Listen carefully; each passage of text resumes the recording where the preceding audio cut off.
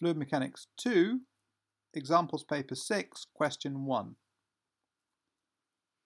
In this problem, we look at the performance of a pump with known characteristics at specific values of the flow rate.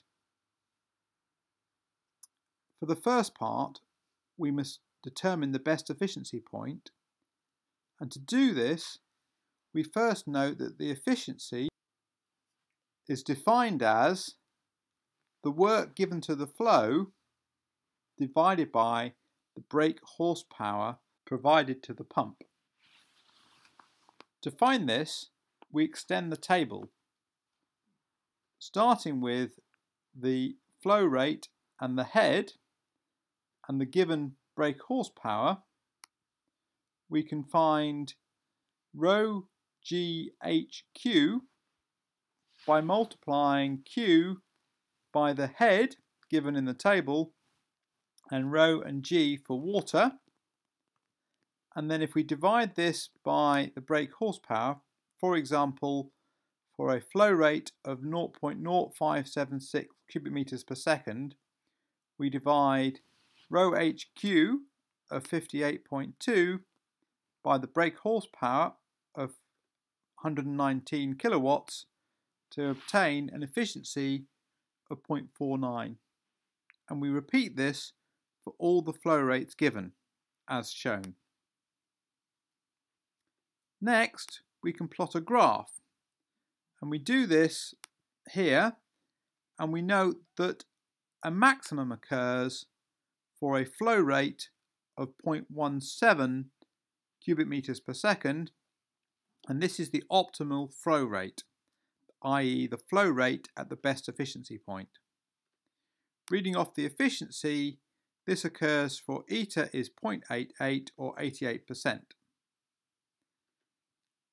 Having obtained the best efficiency point, this enables us to find the specific speed of the pump and hence ultimately determine the class of pump. The specific speed is given in the data book as ns star is n times q to the half over g to the 3/4 h to the 3/4. These strange powers are specifically chosen so that it is independent of the size of the pump and just depends on the operating conditions given through the rotational speed and the flow rate, the head at which it must overcome, given by h, and the gravitational constant. For the graph given in the data book, we need the rotational speed in revolutions per second. So for n is 2000, we divide this by 60 to find the revolutions per second as 33.3 revolutions per second. Substituting this into the equation for the specific speed and the optimal flow rate of 0.17, and of course the head from the table of 100, we obtain that the specific speed is 0.078.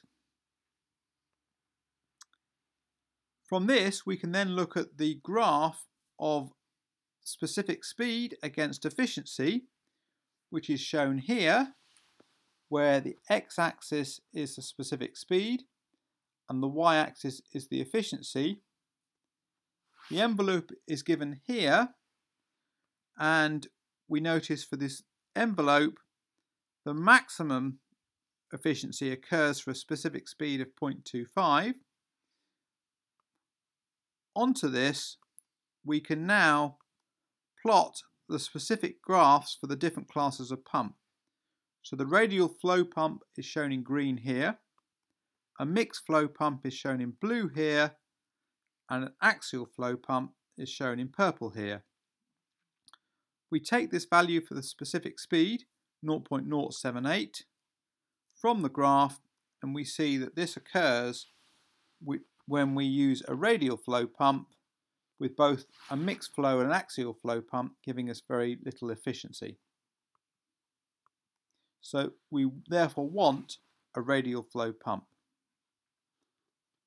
For the second part, we are asked to fit a quadratic equation for Q and use this to optimize, by extrapolation, the maximum possible discharge. We can take our curve for the final 3 points, which are flow rates of 0.17, 0.226 and 0.283 cubic meters per second, with the rest of the data taken from the table we found earlier. A quadratic equation is, of course, a plus bq plus cq squared, and thus a quadratic equation for the head in terms of the flow rate can be written in general as a plus bq plus cq squared, into which we can substitute our 3 points. For a flow rate of 0.17, we have a head of 100, and so 100 is a plus 0.17b plus 0.17 squared c, which can be extracted as a plus 0.17b plus 0.029c. Similarly, for a flow rate of 0.226, we have a head of 91 meters, and thus 91 is a plus 0.226b plus 0.226 squared c, which can be expanded as a plus 0.226b plus 0.051c. Finally, for a flow rate of 0.283 cubic meters per second, we have a head of 67 meters, and thus 67 is a plus 0.283b plus 0.283 squared c, or a plus 0.283b plus 0.080c. Labelling these equations as equations 1, 2 and 3, we can solve these simultaneous equations to give a is 39, b is 750 and c is minus 2300.